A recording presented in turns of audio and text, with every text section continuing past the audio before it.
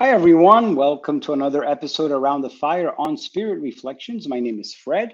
And if you're here for the first time, Spirit Reflections is an ongoing series of bilingual conversations in English and Portuguese about people's personal and spiritual journeys, the tools that they found along the way, and how those tools shaped who they are and the work that they do today. We interview artists, philosophers, scientists, and religious people of all traditions to learn a little bit more about them and in the process discover things about ourselves. So if you're here for the first time, please like and subscribe on YouTube and follow us on Spotify. And you'll see that there's a lotus flower on YouTube. If you're looking for spirit reflections and you do a search, you'll see a lotus flower. That's us. And if you'd like to suggest a guest or a topic that you'd like for us to examine here around the fire, all you have to do is send an email to info@spiritreflections.org and suggest your guest. So let's talk about tonight's guest. We're going to be talking about Zen art, Zen practice, and art practice, how those two can fuse. And I had the pleasure of meeting her at a constellation group, which we're going to talk about that soon. But let's read her bio so that we can register here for posterity.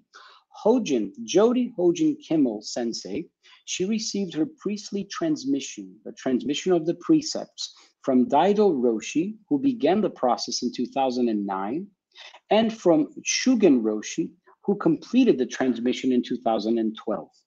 In 2017, she received the full Dharma transmission from Shugen Roshi, and I hope I'm pronouncing these correctly. And she serves as the training director for the Mountains and Rivers Order and Abbot of the Zen Center of New York City, Fire Lotus Temple.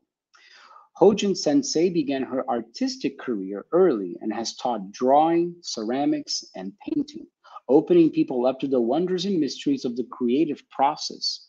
And she continues to offer art practices as part of her teaching. She has been in full-time residential training at the monastery since 1990, and now she shares her time at the Brooklyn Temple, which is where she's speaking from tonight. Hojin, welcome to Spirit Reflections. Good evening. Good evening. Hi, Fred. Thank you for having me around the fire. I love that the word hearth has heart, earth, art, heal, all these beautiful words in it. That's right. Never thought about that. Awesome. Yes. Hearth, earth, art, health. Yeah. Yeah. We had the pleasure of meeting each other on a 3-month journey on the science, myth, magic, and mystery classes that Dan Cohen and Emily Bledfield host online around family constellations, right? That's right. It was an awesome experience. I'm just want to give them a shout out here for those that are interested in doing systemic and family constellations or would like to know more. Take a look at the website seeingwithyourheart.com so you can discover the work of Emily and Dan. They are one of the leaders in the world when it comes to family constellations, intuitive work, mediumistic healing, and all kinds of alternative holistic therapies that integrate with science. And it's been a 3-month journey that we did with a group of about 15 people. And Hojin was there. And every week we would gather and do a 2.5-hour session, which was very alchemical and transformative, to say the least. And in the process, we really bonded with some people.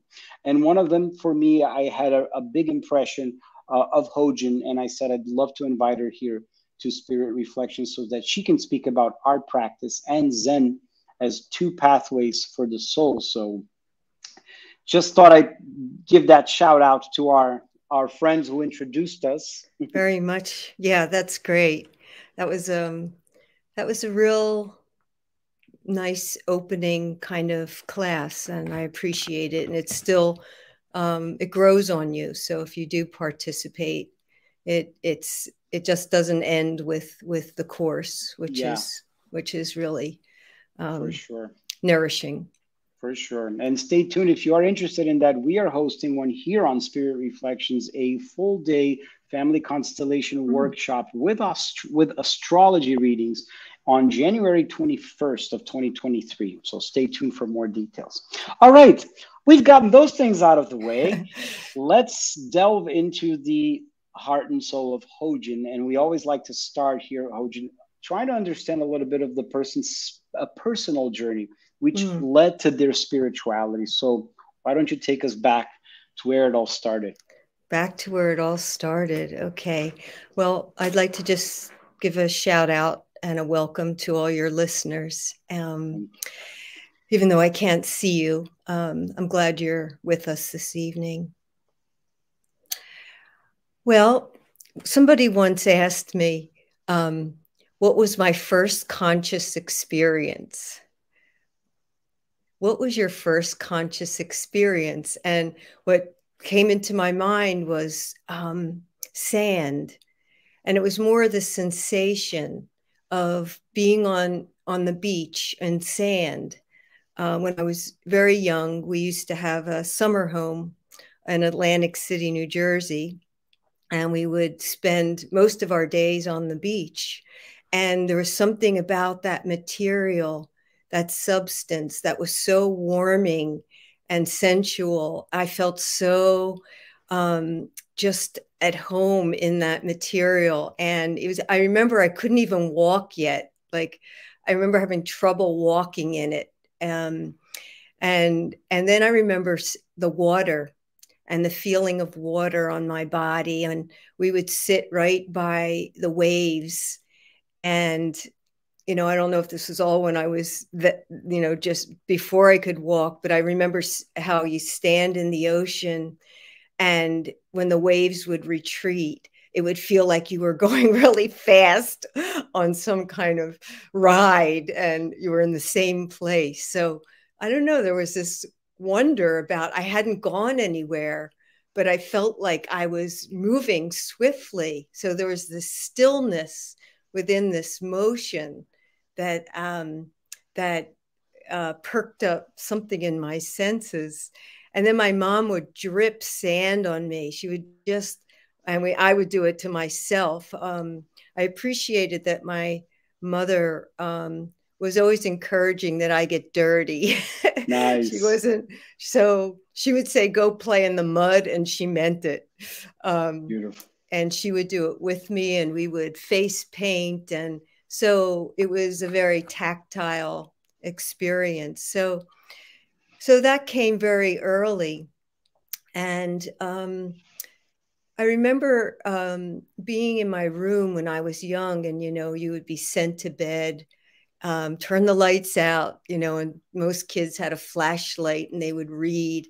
Well, I would take a pencil and I would just draw like out of darkness, whatever I could see, whatever light was available, whether it was the moon or something from under the door. There would be just pieces of shapes that I would have to complete with my own imagination. So I'd see part of a bedpost, or sometimes you couldn't even name it. It was just a dark shape, but there was some light and I remember just using my pencil to draw the darkness and the pieces of light.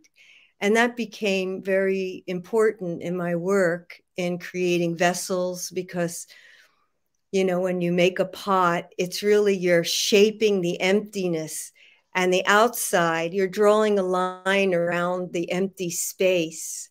And so that's what I learned from in working with clay. My teacher used to say, don't worry about the outside, just stretch that inside. And Right. that was about living and life that she was showing me. So that was happening very much through my life. I even still have those stacks of early drawings, some of them, my closet, whatever. I also drew with the lights on as well, so it didn't stop. But so that it became evident to me that I like to, I was very visual, very tactile. and materials used to, you know, I could spend a long time looking at anything, a rock. We used to get, I know this may sound weird, but we used to eat tongue. My mother used to buy it, and I would just like study that thing and draw that for hours. Wow.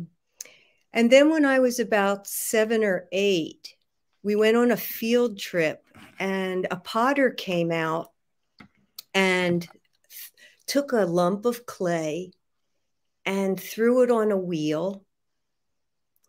And I'm about 7 or 8 with the class. And then the wheels started to spin. And this vessel, just with his hands, this vessel began to grow out of this lump. And something viscerally hit me so deep, in very low in my body. And I got this clear message: you are going to do that. You are going to do that. And I went home and I told my mother that what I saw, and this pot that formed, this vessel. And she responded, and she put me in a class right away to start working in clay. So just so I understand this memory that was very striking for you in your childhood, what you saw was through some kind of a clairvoyance, like your imagination, or the pot actually became a vessel physically? No, the pot became a vessel physically. Oh, okay. But viscerally, my body felt that I should do this. I'm going to be doing this. I want to do this. That's so why your calling for art came really early, and it was very certain. Yes, it was very certain. And as most of us are, like when we're children, I had quite an imagination. I was always, you know, in the woods and building forts and making sculptures and creating, you know, these whole worlds within worlds within worlds, until I would pop out, time for dinner or something, you know, Nice. go home. But that never got discouraged. So it was encouraged. I had some arts in my family background, so it was understood to some degree that that's what I was doing. And so that was sort of your initiation, if you will, to the world of art from a very early age. It seems your spirit woke up to that talent, to that calling. Was there another aspect that you also woke up to in the quote unquote from your family's sort of religious traditions or spiritual traditions? Was there anything related to that you were exposed to that made you want to like examine more? Or not consciously, because religion wasn't really a big part of my upbringing. We were very secular in that sense. And just, but I think the way I think we learn how to breathe, and what religion is. We learn about spirit, breath, by those closest to us are doing, what they're doing with their thoughts, speech, and actions. And I think there was an appreciation of beauty, of kindness. You know, I'm not saying it was like the ideal. Sure. Yes, there's the bumps and the warts and all that, but at the deepest level, there was a lot of goodness, I would say. And so that's, you know, when I would watch my mother cook and be on her elbow, I could see the way she handled a vegetable. That was transmitted to me, those gestures of appreciating the life that was in front of her. And so you had this meditative gaze of observing these rituals of cooking, for example, from an early age. yes, yes, and there were those rituals, and there was music in the house and things like that.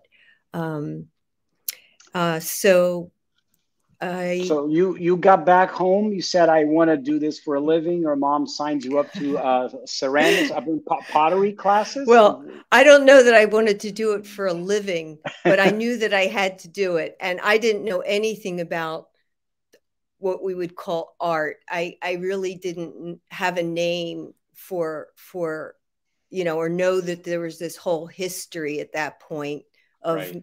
of object making. Yes, I'd been to museums and I'd seen some things, but I couldn't put all that together. And Got it. you know, not like kids today who can say their careers at like age 4, Right. So you in the process. So last you left us was when you were around 8. So Yeah, you start having the classes. So what yeah. unfolds from that? So within that, I started to be by myself a lot, which in to make things, I liked making with people, but it required a certain kind of silence with oneself, for me at least, to listen and receive what my hands were doing, and just let something was coming through in that act of forming. And so I begin to really appreciate more and more silence, although I could be quite yacky as well. But yeah, just the silence of listening to creation um, and if you want to call it the muse or something speaking, um, that was a mystery to me. And I think the question began to come up in making objects like, what are things? Who am I? What is all this? What am I looking at? What am I seeing? Um, you know, it wasn't so intellectual, but it was a very felt question.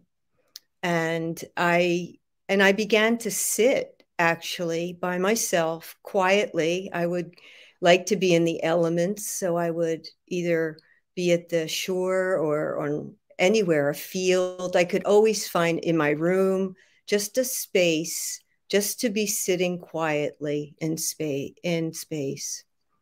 And so that was nourished. I continued to, I hand built mostly, was just, just making pots with Okay. pinching and hand building and painting and drawing. And I actually love every medium. I danced, I sang, I fiddled on instruments. So I Wow. didn't feel bound by um, One uh, medium of art. one medium. Yeah, You're I truly just a soul. I'm sure this is not your first incarnation as an artist, right? doesn't feel that way. Yeah. Um, and I really became fascinated with bowls, like just bowls, and that became something I painted and drew. And I was very Kind of like this, right? yes, and that's great as a gold bowl Yes. um, and a gong. Yes, and so um, a lot of what I painted and drew was later on was around this question of what is a still life. And I Hmm. would just, and I was very singular. So I would stay with one thing, the study of one thing for a long time. I would let one thing, it was easy to let one thing be my teacher. Like one subject. So a bowl became like the one thing that I would paint and draw and create over and over. And I began to later see that something as a representation of also as a human figure. Right. Yeah. But just listening to you describe those endless hours that you spend over the course of your childhood making the pots and painting and connected to the art sounds like they were very contemplative, and I guess in a way therapeutic too, because you weren't just manually doing something on a deadline or on a bind, but it was like a process of self-discovery, because these questions, as you're saying, were popping up within you, like, who am I? And, you know, these very big questions about life, right? Yes, yes. And I felt kind of like a lone wolf too. So the and you know and began to um, see that it was a I was also not a very what can I say? I had a lot of feelings. I had a very strong emotional component to, and so it really helped me, if you're saying in a therapeutic way, to just give shape to what I was feeling. Yeah. Yeah, And work and to through. process the growing pains of adolescence and Oh early my God, 20s. yes. And I was kind of shy and I didn't really fit in either. So I would go to parties and I didn't like them, but I didn't know what else to do. And I would draw at the party. That's great. That's great. I would just keep practicing that. At what point does the practice of Zen, and can I call it Zen Buddhism, or is it too Sure. completely? Yes. So at what point does that path arrive at your doorstep? Yeah, okay. So I go to school and I didn't start as an art major. I started in environmental biology because I thought, and I also was interested in archaeology or anthropology because Very tactile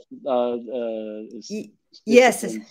and looking at culture and objects that they make and digging them up. So it had something in that. And also I Yeah, really cared deeply for this earth. I used earth materials, fire, water, air, nice. all the components of what I was making was from the earth. And I couldn't see like declaring myself an art major. Like, who isn't, like, what's there to declare for that? Right. But I realized, I did take ceramics, and then I was encouraged by my teachers that there was much more to this. And I started to, learn art history, and then I switched. And so my, my, I started to just, that was my religion. Beautiful. Art was my religion. I just did it all the time. I love And, that. and then one day I was at I was moved to New Jersey after teaching. I was in the middle of teaching. I taught at community colleges. I learned how to sit formally. I ran into a Zen teacher that came to my college, and my friend asked me, do I want to meet this Zen master and learn to sit? I said, sure. And he didn't remember anything about it, but I continued. So I for those of us that are completely new at this, how do you learn how to sit? You just sit? Okay. So yes, well, you take a seat, and there are noble postures that you can take on a cushion, a bench, a chair, and you take a few breaths to center yourself, find yourself in Hmm. the center of gravity. And then we were instructed to make contact with the fact that we're breathing, Got it. this vital life source, taking an inhale and an exhale. And then we learned that we should count. So as you inhale at that gap, 1, and then you exhale, 2, and you would just go to 10.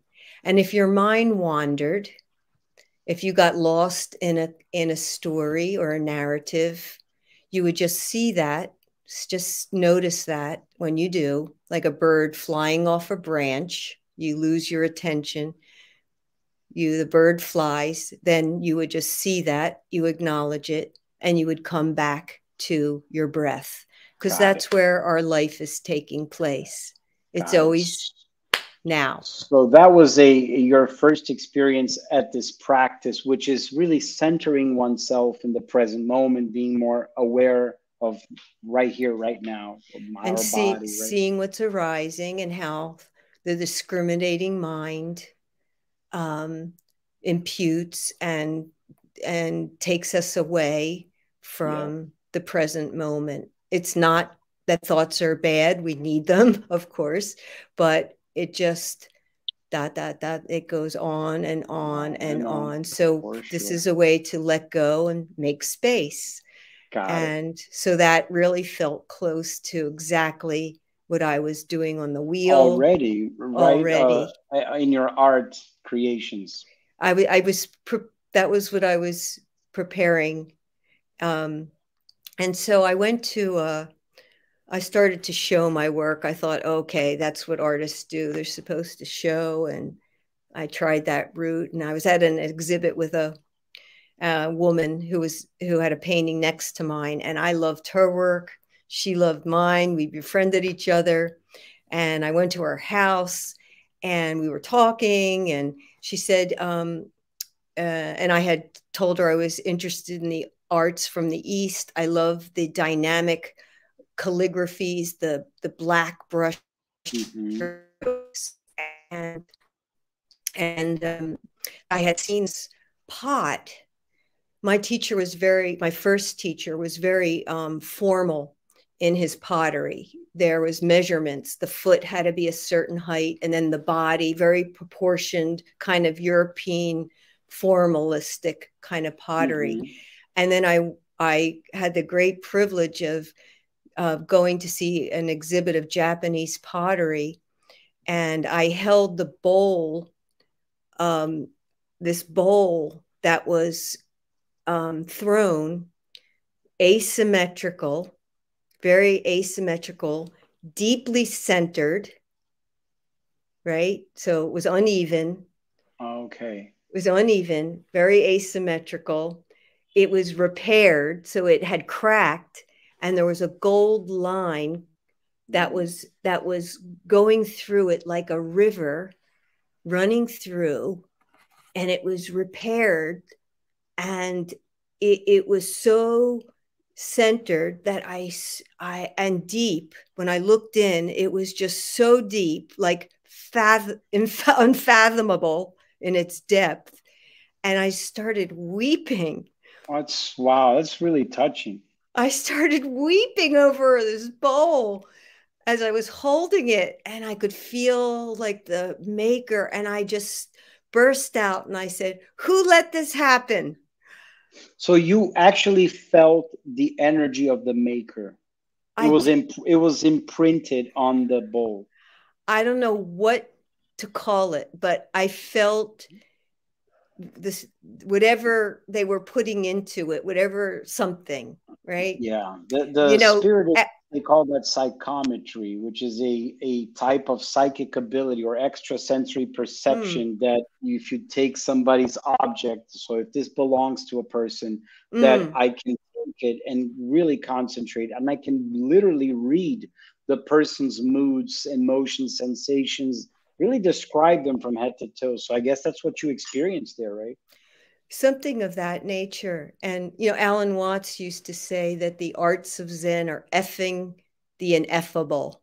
I love it. So I was getting the F, I was getting the effing of the ineffable. So something that's outraged. Who let this happen to this bowl that cracked? Who let this happen? So I found out it was this Japanese Buddhist nun from the late 1800s. Her name was Otagaki Rengetsu. Wow. And I looked her up and I thought, oh, there's something in this. So I went to this woman's house, and I was working on a painting, a large painting of a skeleton within a very translucent giant bottle. This painting was like 8 feet tall. And the skeleton was in this bottle. There was a bowl outside. But anyway, it was a little bit boring to me. Something was like just not happening. And I was looking at how words, language, reifies things. That if there wasn't any, if that sometimes language fixes things and gives them no room. We call something something, and then we immediately, that's it, and we get an idea of what it is, and it's sort of narrow. So at the last minute, before I went to dinner at her house, I was working on tar paper, which is roofing paper, which is very soft and malleable like clay, because it's black. Roofing paper's black. So there I was going back to the darkness. So I would put a light tone on this roofing paper and then gouge back into it and bring out these dark lines. And it was like clay, and it had a memory. So if I took it away, that line would remain there, but it would fade out if I painted over it. Got it. But it was very textural. It wasn't like a painted line. It was dug. Right. So I went to her house and she says, you know, there's a Zen Art Center in upstate New York, and they do pottery and that, do you know, she said, do you know about Zen? I said, a little. I know a little about Buddhism. She said, well, the teacher there came from an art background, and he sees art practice as a path of liberation. So it was based on the Eightfold Paths that the Buddha teaches. Right. And he said, used art as a way to teach modern students how to see the nature of the self and be free. So this is the Zen Mountain Monastery. Correct. So she gave me we had a journal, and she hands me the journal, and on that painting, I don't know if I said, I wrote words before I left the house. That's what I wrote. I just wrote in words, stamped it all around. So she hands me this journal, and on the cover of the journal, it says, words, in all different languages. What? And I was like, what? And, you know, those things weren't surprising to me in life. That happened a lot. I was open to that. And so those, like, synchronicities or coincidences, quote unquote, right? Yeah, I think it was something so I said, okay. And I read my teacher's discourse, and who became my teacher. I didn't know about him at that point. Right. And suddenly. And we're talking about like what, late 80s? Yeah, like 1989. Okay. Yeah. And when I read his talk, there was something, I had a conversion inside. Like I suddenly understood I had a language, a different kind of language for what I was after in my work. I didn't understand what I was seeing, or it just gave me a language.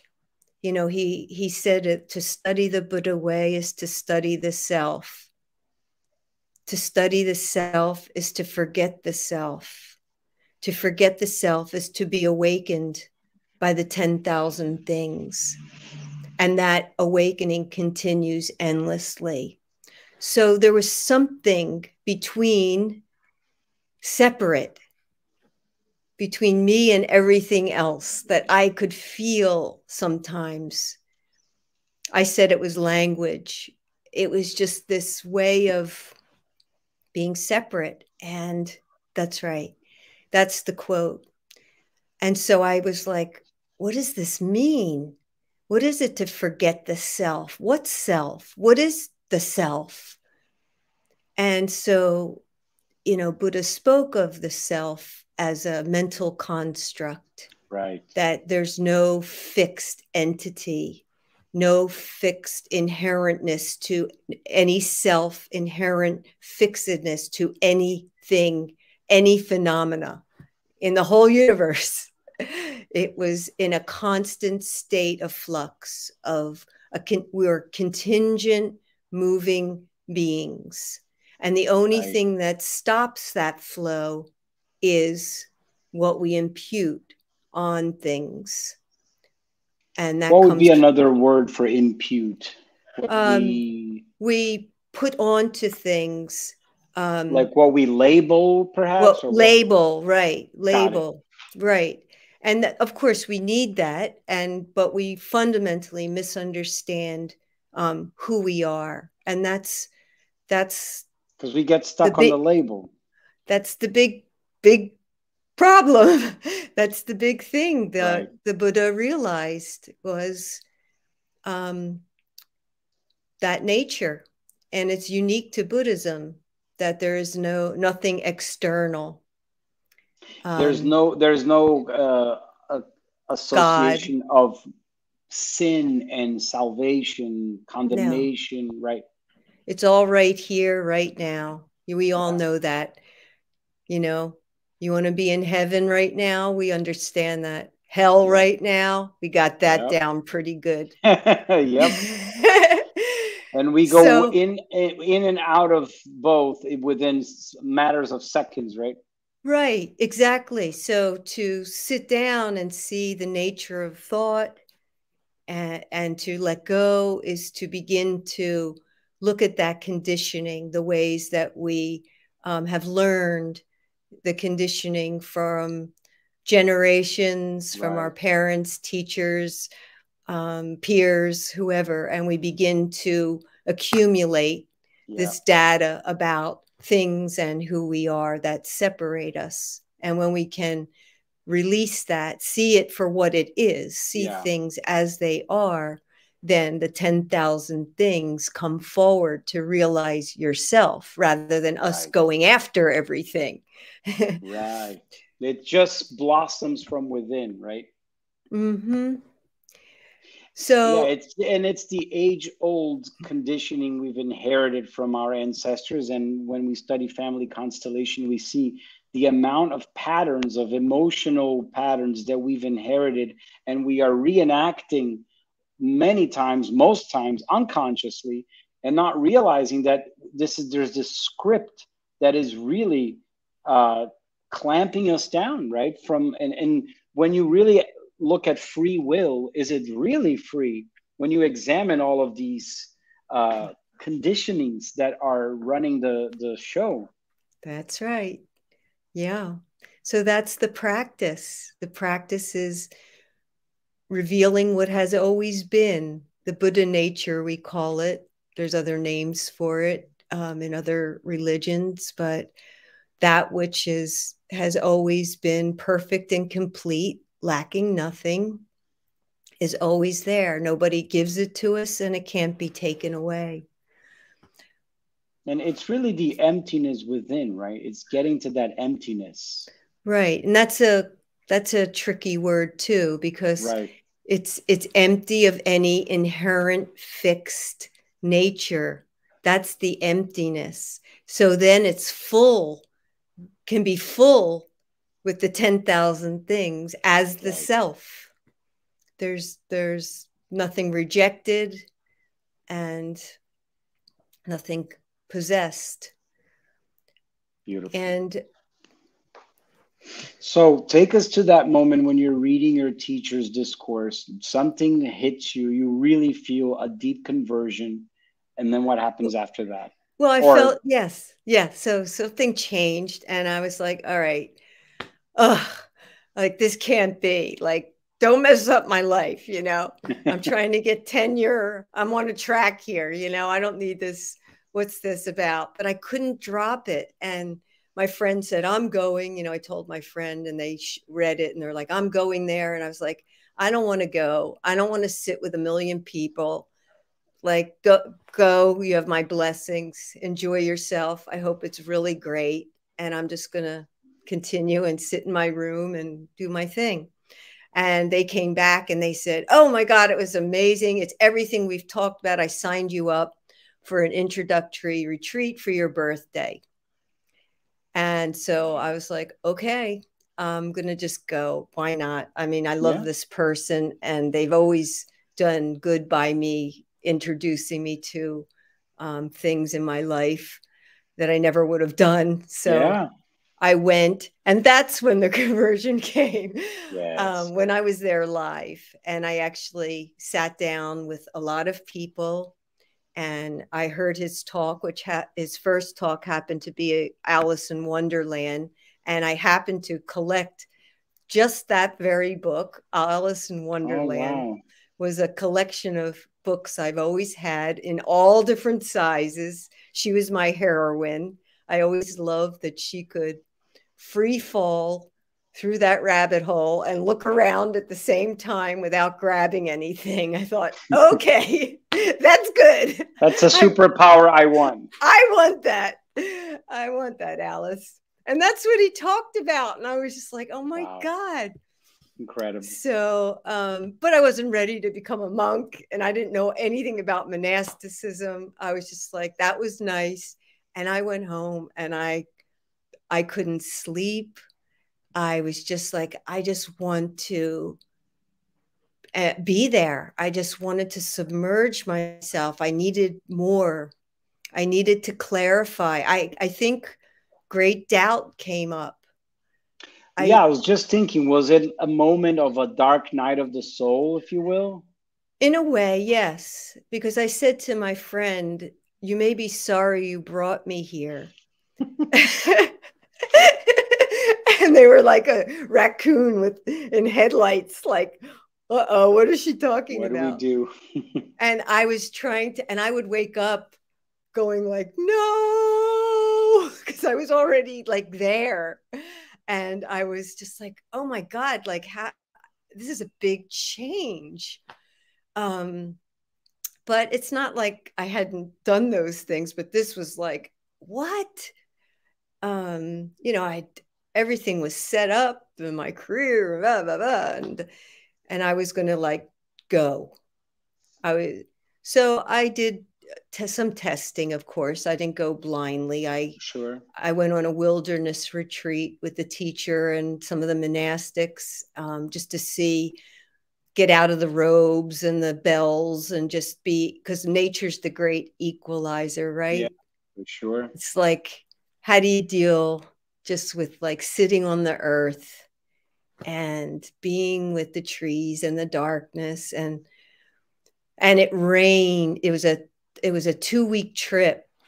Wow. And it rained torrentially. It was 10 days torrentially. So you're with how many people for 10 days in the wilderness? 20 people in the wilderness. We had to pack as though we were going alone. So we each had to have our own pack and our own food, our own cooking stuff.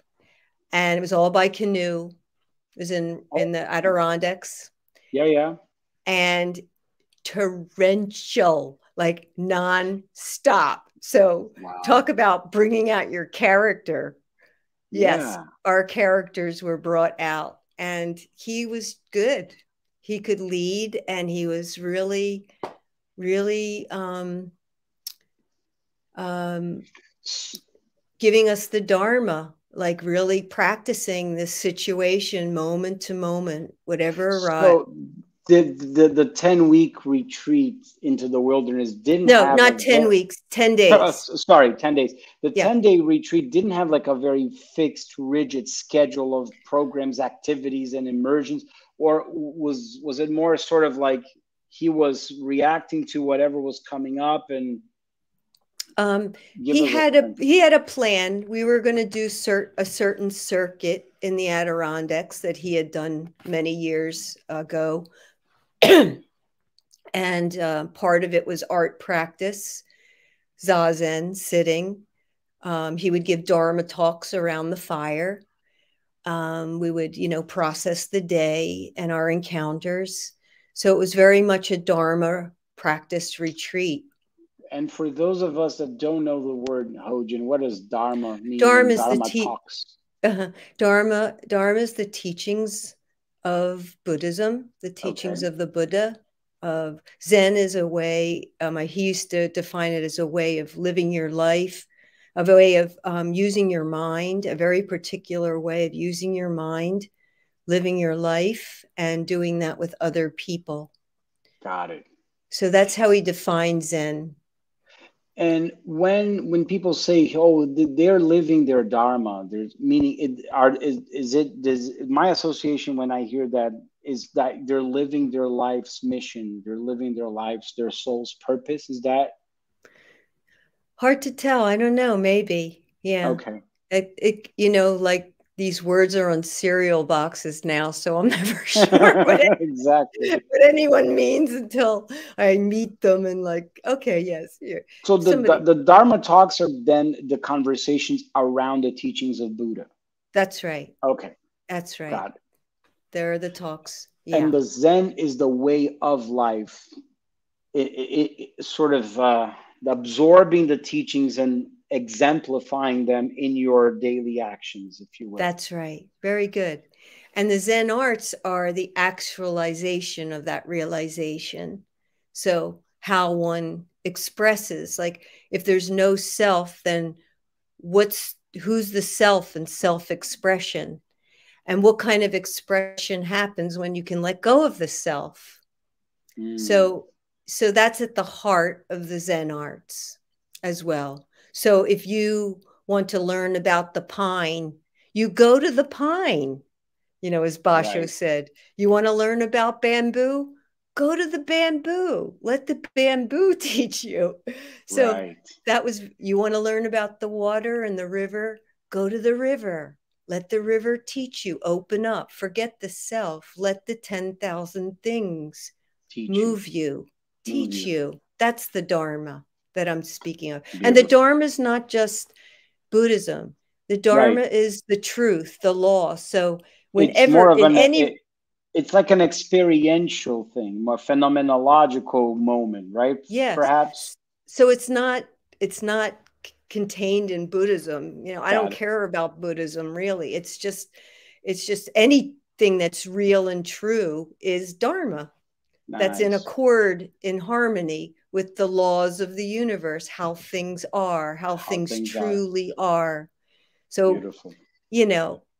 I practice Buddhism, but in the end, that has to go. It all has to go. Yeah, well said. Well said. I mean, they're just means to an end. They're not end themselves, right? Yeah. That's why I love the Buddhist teachings, because it's so open in such a way. And Hojin, when you come back from this 10-day retreat into the wilderness, that was your exploratory phase, testing things out. Let's see how this feels. Who are these people? Right. What are the how do you know, like, to commit yourself to somebody's leadership? Right. Like, so you want to see the people around them, how they act. You want to see who's not there, who's not included in this adventure, who's not in the meditation hall, what's missing. That's was just as important to me.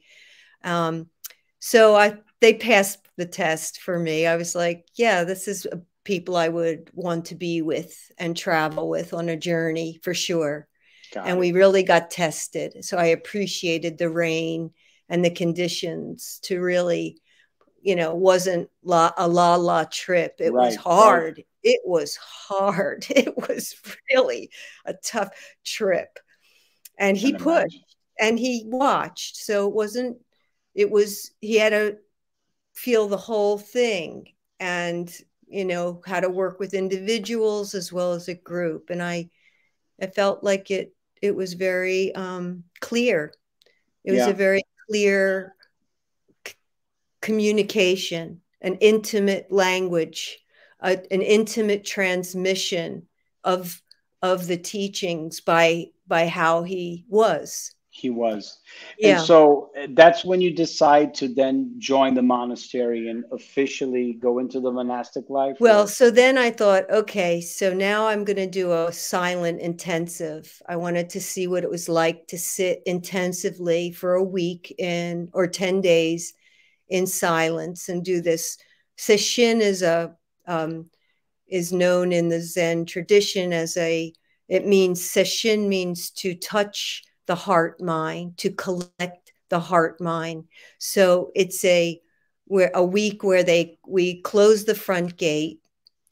Everyone goes off of, there wasn't computers or phones at that time, but you just the soul concentration is on the mind of Zazen and how it moves into work and eating, and very simplified. So there's a schedule that everyone follows all together. We wake up at some hour that you probably would not want to wake up, like 3:50 to be Oh, seated by wow. 4:20. And we sit Wow. a couple periods in the morning. We have a formal meal called orioki, and it's all in silence. Your eyes are lowered. And I thought, I don't know if I could do this because I like to move a lot. But the potter's wheel taught me how to quiet down and turn Yeah. that movement and the grief and the troubles inward and release. So I was prepped for that in some way. So once I did that, then I said, okay, I'm going to do a month. And I did a month. Wow. And Okay, then that, hold on. It's okay, just too much for my head. okay. For those 2 weeks, I mean, for those 10 days, were there Oh, moments of this? I mean, I'm putting myself in that position. Were there moments of like anguish or desperation when you really needed and wanted to speak, or like? oh, in the, I wouldn't say no. I'd say at that point, no, no. I was hungry for it. I really wanted to do it. Like my intention was so clear, and I was like so good following it all. Like I really kept my eyes lowered. I really like entered because I thought, this is my life. Like I'm ready to make this big change. I can't be fooling around. I don't know why I knew that at that time, but I Got it. didn't Yeah, fool around. your spirit probably hasn't done this. This is not the first time your spirit is having this type of experience, I think, Yeah. because you're So very well already. What's the word that I want to use? It's just like a natural fit for you, it seems. yes, I was already like ripening in the process all along. So of course I had to meet my mind, and that's the hardest thing. I mean, I think I was buoyed at first just by the excitement of being in the retreat, and it was all Okay, new. So you know how that is for you when you're in new things, like sure. the things that bother you sort of are a little in the shadows. Because so I was and a little bit full, like I could sit really well, and I know I felt a little egoic on that I could sit a few periods at a time without moving. um and so that was there, and so that was just seeing a lot. And at that point, um my suffering wasn't so close, I have to say, that I didn't feel it like some people I learned in retreat had such horrific things happen in their Yeah, like life. these waves of emotion that erupt like a Yes, volcano from within, right? right. And theirs was like, from very bad situations and abuses and Right, traumas. And I was pretty new. I didn't really know about that. right.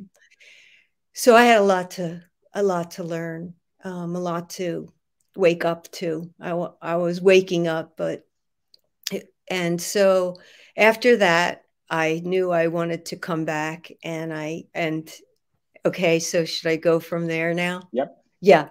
So I signed up for a month, and I did my month. And after that, I was allowed to discern. You always have to do a month first. We still do that because that takes you through a whole process. There's always a session in a month. So people can come into residencies for a month and they go through a process and end with session. So I did a month, and then I applied for a year, and I was accepted for a year in 1990. And then I never left. I stayed, I've been there since then. I think 1991, I moved in completely after I, left school, the schools I was teaching, and closed down what I was doing.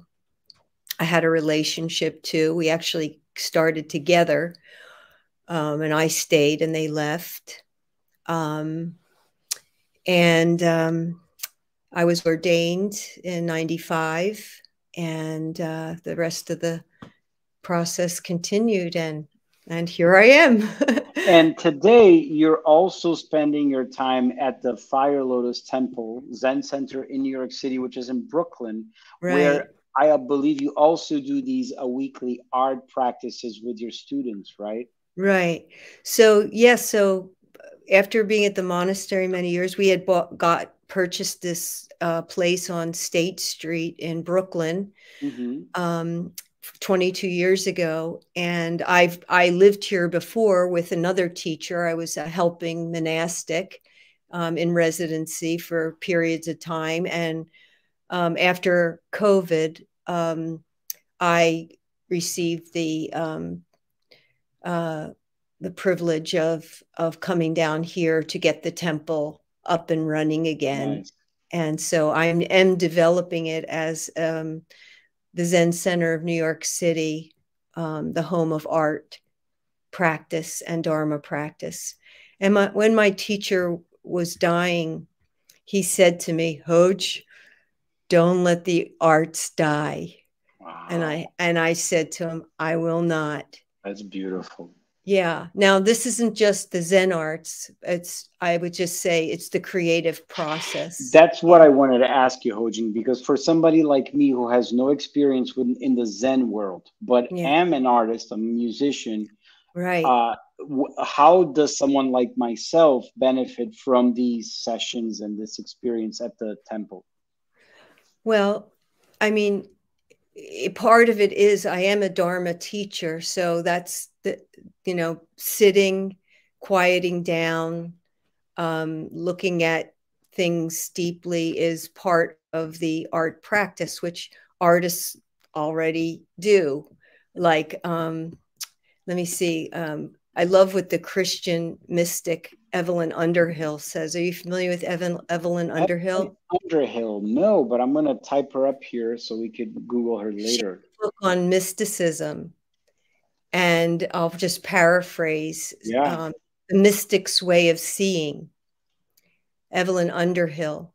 And she writes, I've changed it a little bit, but surrender yourself to be without selfish preoccupation.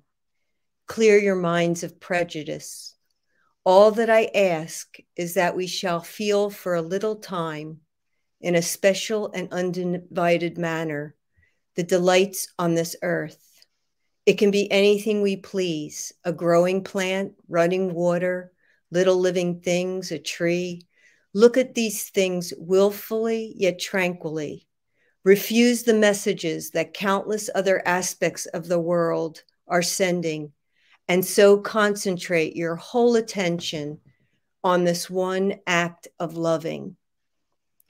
So to me, that's the heart of the arts, is to concentrate and give our whole attention to this one act of loving, no matter what we're picking up, a violin, a piece of clay.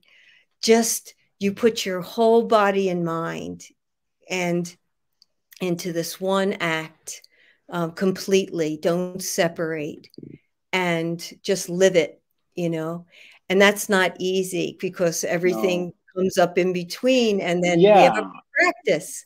Especially, I believe, for the struggling artist of the 21st century, that it gets pulled in so many different directions with the necessities of our modern life to make a living and the perceptions of what's a success is supposed to look like versus a you know.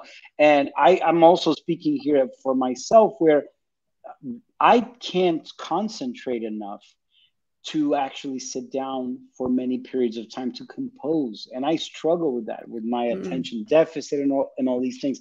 And something tells me that part of what you do and you teach people is not just the Zen way of life with sitting and practicing these meditative, contemplative tools that allows us to be more centered, but you also, it helps to unleash, I guess, the inner artist in people too, right?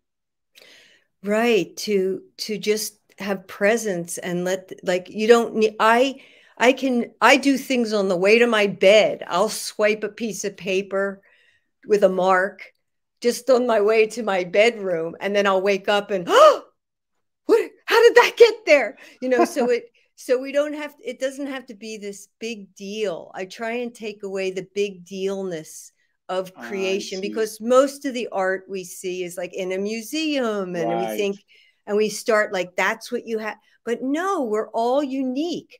So if I picked up a violin, I can do something on it. It's not going to be, of course, maybe what you do in your training, but I will be able to put my whole being into listening and forming something with it if I don't block it. So mostly I just try and open up that spontaneity, that just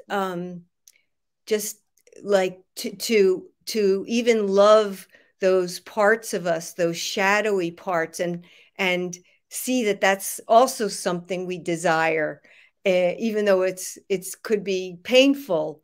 That something in us is drawn to a certain feeling, and to allow that to emerge. Got it. Beautiful. And when does your group meet, the art practice group? So we meet every, most Fridays from 10:30 to noon, except when I'm in session or there's something else. So we're about to finish this November, and I'll start up a new cycle. It's in 3-month cycles. So I'll start something new coming in December through February, and then March will start another cycle. And you can you're working it in your home studio, so you bring to it whatever medium you want to work in. It could be your voice, and I have people doing all kinds of things. And people can read up more about it and even sign up on the website, right? That's right. Awesome. I think you have that. Put it down here. Yeah. Yep. And I also put it on the description of the video on YouTube and on Spotify for people to look up later. zmm.org is the website, the Zen Center of New York City, or Fire Lotus Temple as well in Brooklyn. Cool. Right. Well, I want us to wrap up our conversation around the fire, Hojin, with an experiential moment. I would like it if you could lead us, based on everything that we spoke about art and art being at the center of our life. If there's something that you could guide us on a closing sort of meditation so that we can connect a little bit more inward. Okay. Yeah. Cool. So I'm going to get out of my camera here. Okay. And you take it away. Okay. So this is a time where you can just inhale and exhale. We need to do this, and we can know that we're breathing. And as you inhale, breathe in new life. And as you exhale, just release. Until our last breath, we're always going to be letting go. So to take refuge, to unreservedly rest in that out breath and release, let go.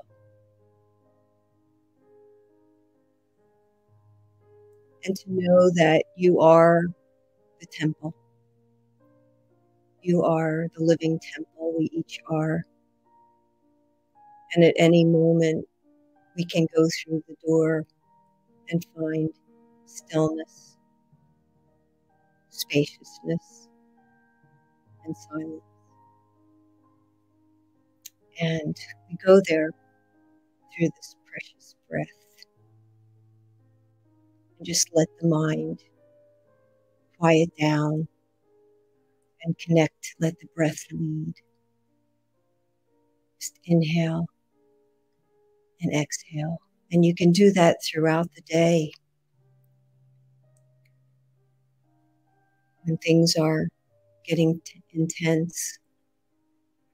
And in that way, we don't suppress, bypass. We can, but we can also face. We can learn to face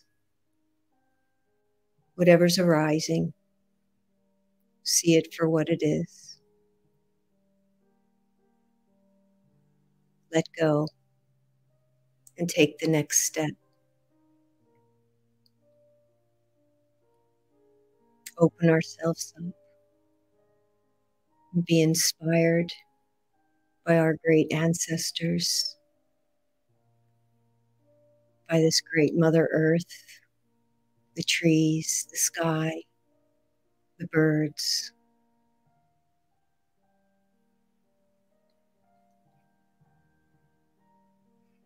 And then bring that into what we need to take care of, to be of benefit in this world.